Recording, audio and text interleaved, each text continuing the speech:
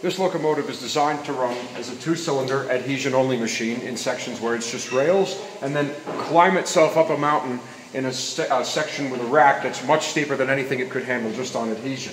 When running on adhesion, we have 2 high-pressure cylinders down there. When running in the rack, we change it into a compound engine with this steam-driven servo.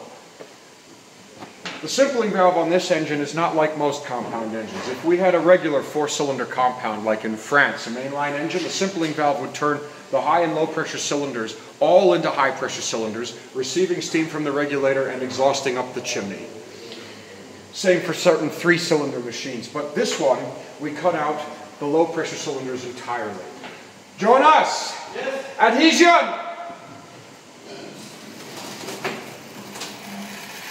The piston changes the position of 2 rotary valves. These now direct steam from the exhaust of the high pressure valves directly up the chimney, bypassing the low pressure cylinders completely. Wind.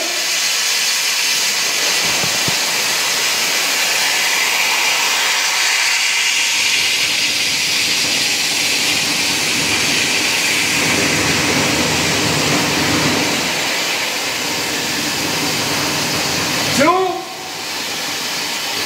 With the valves in this position now, the exhaust from the high pressure cylinders is directed into the admission of the valves of the low pressure cylinders before leaving the chimney. The low pressure cylinders on this engine drive the cranks over that of the main wheels, 2 crankshafts, system Winterthur with a gear reduction to the gears underneath that crawl us up the rack.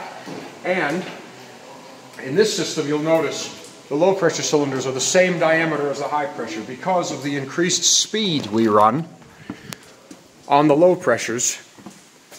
This runs at twice the speed of the adhesion drive. So we trade a larger cylinder bore for more strokes per minute. The function is the same. The horsepower is piston area and number of strokes per minute. So the low pressure cylinders running faster than the high pressures means the bores can be similar and the effect is the same. I'll show you the control valve now. About 60% of the pulling force in rack comes from the LP and 40% from the HP. You can think of the control valve like a momentary switch. It'll look to a lot of English speakers like a brake stand, but here's our live steam from the boiler. It's just saturated. And that servo piston is double acting, so if we want to go to adhesion and cut out the low pressure cylinders entirely, we'll put it there. And it'll start to move, and what's happening is the steam from the boiler is now going into one end of the cylinder.